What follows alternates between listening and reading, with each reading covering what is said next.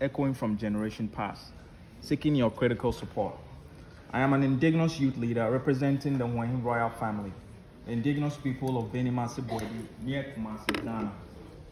In 2023, I fled my homeland not as a criminal, but as a man seeking refuge under the United Nations Convention Against Torture.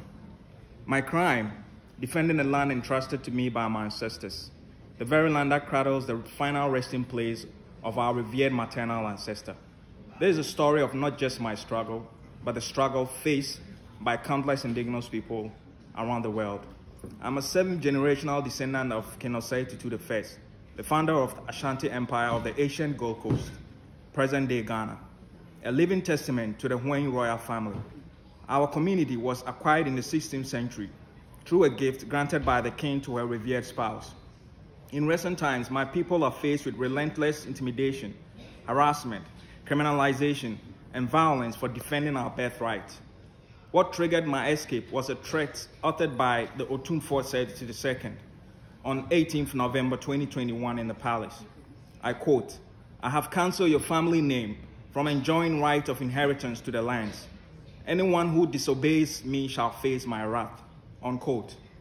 Despite promising reforms made by the Ghanaian government to strengthen land tenure security, the Kumasi Council, Traditional Council, actions continuously undermines the rule of law.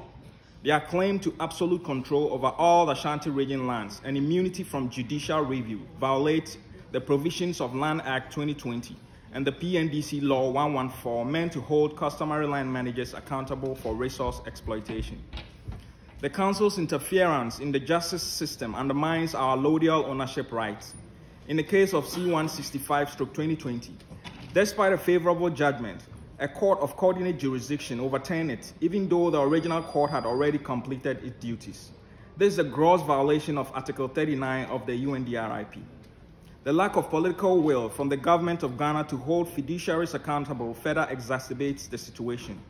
This is evident in my own human rights action, suit number HR 0026/2022, Osei Bonsu versus the Ghana Police Service and Attorney General's Department, where I was detained and tortured in police custody for 6 days solely for defending my indigenous rights, pursuant to Article 8 of the United Nations Declaration on Rights of Indigenous People.